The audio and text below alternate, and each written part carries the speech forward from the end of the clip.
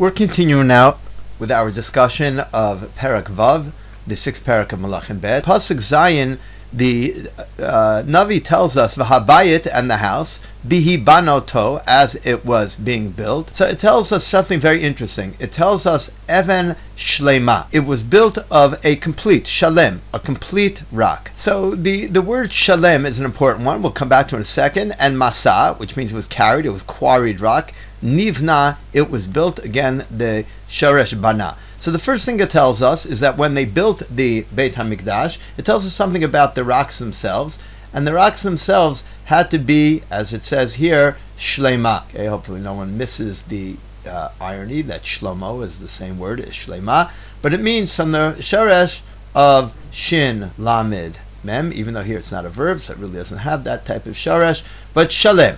That was complete, a complete rock. So you had to have complete rocks, complete stones. They had to be full stones, sort of very much like, you've seen the Kotel Maravi, very much like those, you know exactly what those gigantic quarried stones look like. And that's number one. So it had to be even shlema. Number two, it had to be something else. Umakavot, it tells us, and hammers, hagarzen, and chisels, and kol kli barzel, any type of barzel, any type of kli, which was a tool that was made out of barzel, that was made out of iron. Okay, so those also, anything out of barzel could not be used in the building of Shlomo Melech's Beit HaMikdash. So we have the barzel, we have the iron, and that could not be used in the Beit HaMikdash. And not only that, it says lo nishma, it even wasn't heard. Lo nishma, there was no such lo nishma, you couldn't hear such a things, babayit in the Beit HaMikdash bibanato. So these two things, number one, that they had to be shlema, it had to be a full stone, and barzel, and you couldn't use any barzel when they built the Beit HaMikdash. These are the two fascinating ideas within this pasuk. And the question is there a connection between them? And what's the source of all of this? Where did Shlomo Melech get this from? As we look at these psukim that are on your screen, you'll see three psukim. The first one is the one we just learned in Melachim, and what interested us there was the fact that, first of all, even shlema, the fact that it was a complete, a full rock, not to be taken from pieces. That's the first thing that interested us. Why? And the second thing was barzel, the fact that it shouldn't have any metal on it, right? Barzel lo nishma, no sound of metal was heard. We wanted to know where was the source for all of this, and is there any connection between them? So actually there is, as we'll see, not exactly, but sort of there is. Two psukim found in the Torah. The first found in Shmot, Perek, and here it says, Mizbach adama ta'asali, you should make for me a mizbeach of ground. This is to compare it, of course, to the other mizbeach, the mizbeach hazahav, the gold mizbeach, which was in the heichal, and that one was used for incense. But this mizbeach is a mizbeach outside of the heichal, and it was used, as we see right here, it was a much, much larger mizbeach, and it was used v'zavachta alav. It was used for korbanot. Et olatecha, vet shlamecha, you bring on it your burnt offering, your shlamecha, your other korbanot, you bring these on the mizbeach. So it's talking about the mizbeach. And in the next pasuk, pasuk chavbet, it says, "V'im mizbach avanim ta'asali," and if you build, or here does not mean if, it means when you build this mizbeach of avanim, then it says, "Lo tivne eten," you should not build it, and here's the word that's going to very much interest us, gazit. Gazit is what we call hewn stone. Okay, so we have the term here of gazit, and you should not build it of cut stone. So again, the word used in the Torah is gazit, and I believe this is the way you spell it, hewn stone, which means stone that is cut with metal. Hewn stone. Lo tivne atam gazit, you're not allowed to build it with this gazit. Why not? Ki charbacha heinafta aleha, because your charv, your sword, you have used over it, you have put on it, vatechalaleha, and you have thus desecrated it. Techalaleha. It's a word we know very, very well. We use it all the time. The sharish of techalalah is the sharish of chet, lamed, and lamed, halal. And halal means we use it to desecrate, but it really doesn't mean necessarily to desecrate. We use it really, if I were to try to explain it, I think it's worthwhile spending a minute or two on it, it really means to remove kedusha, remove holiness. I use the word kedusha here. Okay, to remove kedusha, that's when we use the word halal. Okay, to empty it of kedusha, and therefore we use it, for example, for, you'll find the term of chilul Shabbat, when you take the holiness out of the Shabbat. Again, we use the word in English to desecrate. Chilul Hashem is used. Even the term, here's one, even the term we use for a non-Shabbos, we say it's a day that is chol. Same word, exact same word, a day that does not have kedusha, a day of a holiday, of a chag, of Pesach, that's not a kadosh day. We'll call it also chol hamoed. Okay, chol of the moed, the non-kedusha day, the non-holy day of the moed, of the chag, of the holiday. Therefore, it's called chol hamoed. Okay, so these are used all these things. Vatechalaleha. So by using the gazit, by using the yun stone, the stone that's cut, so therefore we say vatechalaleha, you have desecrated the mizbeach. So this concept of not using metal is actually said in the Torah. Kichar b'char nefta. Not only do we have the concept, but we even have a reason for the concept, because somehow using it for that purpose would be a chilul. So therefore, we have this idea of vatechalaleha. So that's number one. So the fact that Shlomo Melech did not want to use metal, he did not want to use barzel, which we called in the Navi, and here it's the idea of gazit, of the idea of iron, using iron, is a no-no on the Mizbeach. So that, again, Shlomo Melech did not make up that concept. That is in the Torah. True, as we'll see maybe in a moment, the Torah is referring about the Mizbeach here, the altar, and not necessarily about the rest of the bayit, but maybe yeah, maybe no. We'll have to have a look at that. But at least the first concept of not using metal, that we found in the Torah. And if we quickly go to the next source in Dvarim Perek Chav Zayin, so we find the same idea also of lo tanif aleihem, you should not put on them barzel, and here you find explicitly the term used, barzel, exactly what it said in the Navi. So barzel here, and if we go up to the pasuk from the Navi, also the word barzel. So in both of them, not to use metal. So Shlomo Melech got it from the pasuk. Again, here we have to be clear. Vanita sham mizbeach laHashem Elokecha. Again, here we're referring to, as we said before, the mizbeach, and we've already pointed that out. That's where it says you should not use barzel. And in Shlomo, he's talking about the bayit, as they built the whole bayit. So okay, we'll see if that makes a difference. And then pasuk vav avanim shleimot. Oh wow, here we go.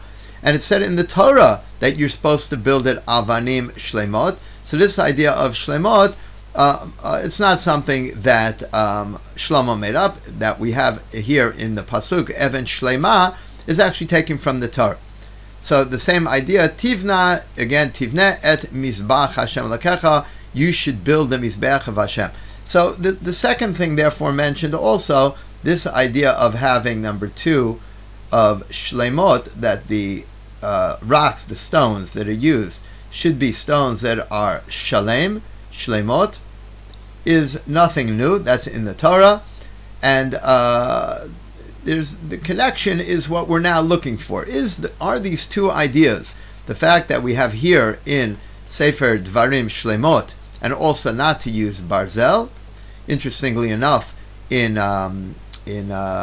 Melachim, we also the lo tivne and gazit could be the same idea, that you're not allowed to use metal, therefore maybe you shouldn't cut it.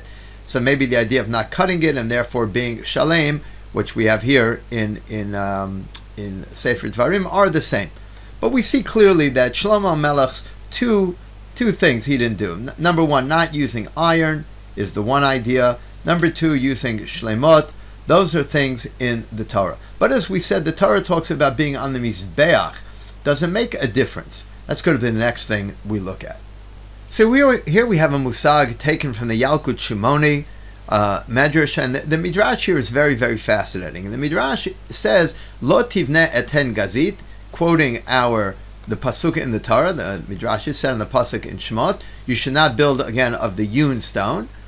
And says right away the Midrash, Bo, in it, referring to the Mizbeach, in the Mizbeach, I ata boneh gazit, you're not allowed to build of the hewn stone. Aval ata boneh gazit, but you can use the hewn stone, B'Hechal, in the Hechal, Uvekoche Kochin. We talked about these last class. In the rest of the Beit HaMikdash, you can use hewn stone. And so that seems, coming back to our blackboard, that yes, the fact that we said that this only refers maybe to the Mizbeach, we were not off at all. Maybe we were quite correct that it's only in the Mizbeach. That's what it seems to be saying. So Shlomo Melech, if he refers to, if the pasuk we take it at face value, it's referring to the rest of the Beit HaMikdash, that Shlomo Melech would have extended that, and he would have extended a law that was said by the Mizbeach, and he maybe extended it to make a bigger chidush, a further idea of using it the whole Beit HaMikdash. He didn't want any iron there, and why not? So look what the Medrash says. We can maybe understand Shlomo here. Let's finish this off together. Beautiful, beautiful midrash. Says because you put your sword. A sword is made out of metal. And Mikana Rav Shimon ben Elazar Omer. From here, Rav Shimon ben Elazar said, here's the idea. Follow with me. Great, it's fantastic. HaMizbeach nivra. The Mizbeach was created laha'arich. Laha'arich is to extend shenotav shel Adam, the years of man, because it's made to bring karbanot and to bring sacrifices and to attain atonement and kapara from HaKadosh Baruch Hu, so that we'll live long and healthy lives. V'har bazel, but yet metal, which you make swords and knives out of, mikatser yamav shel Adam. It shortens the life of man. Therefore, eino din. Therefore, it is not possible. Shiyanif hamakatser. You should not put that which shortens life, which is the metal, al hama'arich, on the mizbeach, which elongates life. And the Medrash continues. Rav Yochanan Zakkai Omer. Rav Yochanan Zakkai says another idea. Same thing. Harehu Omer. It says, and here he talks about the second thing in the pasuk. Avanim shleimot tivneh. You should build of these avanim shleimot. Again, these full avanim. We talked about it. Why? What does that mean? So look what he says. It's phenomenal. Avanim hamatilim shalom. Shleimot means whole. It also means peace. The rocks of the Mizbeach are used to create a peace bein Yisrael le'avihem shebashamayim, between us and the HaKadosh Baruch Hu. Again, the same idea, to bring kapara and atonement, and they're made to bring shalom. V'harei dvarim kavachomer. He says, isn't this most certainly so? He says, watch this. He says, ma im avnei Mizbeach. The avanim, the rocks, the stones from the Mizbeach, she'enam lo ro'ot v'lo shamot. They do not see and they do not hear. Not only that, v'lo medabrot, right? And they don't speak. They're inanimate. And yet, al shehem matilot shalom ben Yisrael la'avihem shebashamayim. But since they bring peace between Yisrael and our Father in heaven, therefore, Amar HaKadosh Baruch Hu, God said, lo tanif aleim barzel. Therefore, I don't want you using metal on them. Because again, the metal kills. So you can't use it for something that's used to elongate life and to bring peace to the world. Says the Medrash, look at the lesson. Hamatil shalom, a person who brings peace. Ben ish le'ishto, between a man and his wife. Ben ish le'ish, between man and his fellow man. Ben ir le'ir, between city and city. Ben umah le'umah, between one nation and another nation. Ben mishpacha le'mishpacha, between family and family. Ben memshala le'memshala, between nation and nation. Al achad kama v'kama, most certainly so.